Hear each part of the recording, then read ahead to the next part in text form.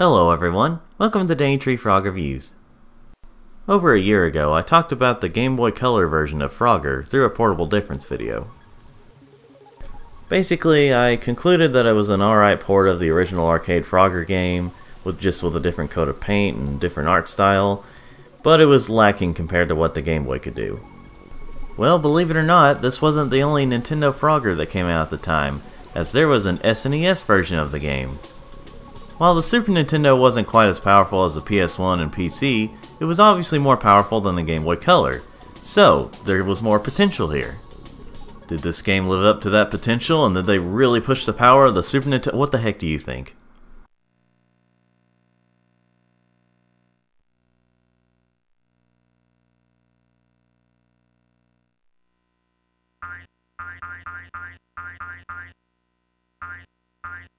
This is even more lackluster than the freaking Game Boy Color version.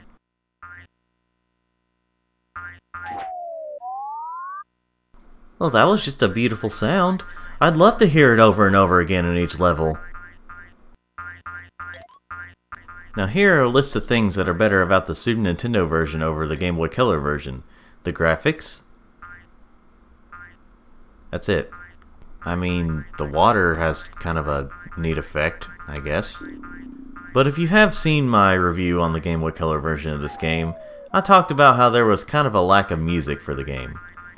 I did not give it enough credit though, because this one, on the more powerful system, has no music.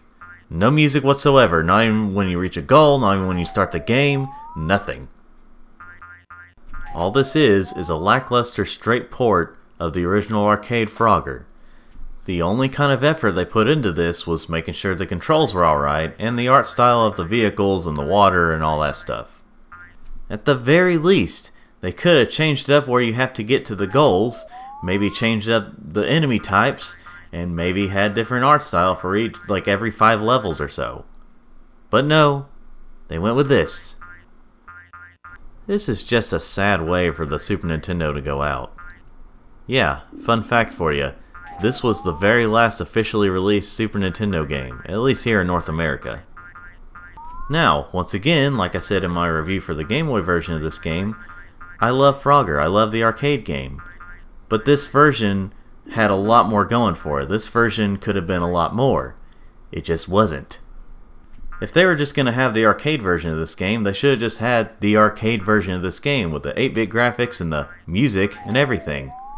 Sure, it still would have been a little lackluster for a Super Nintendo game, but at least it would have been a little more true to itself. All this is basically what the Genesis version did, because Genesis did what Nintendo didn't. You gotta think past tense about this. So yeah, overall, kind of a meh version of this game. It could have had a lot more going for it.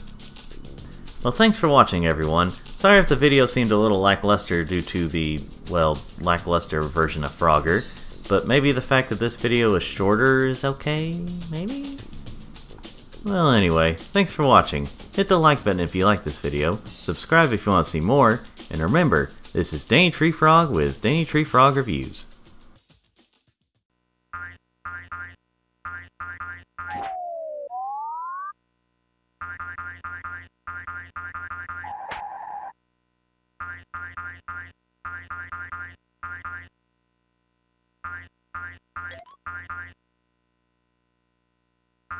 Bye.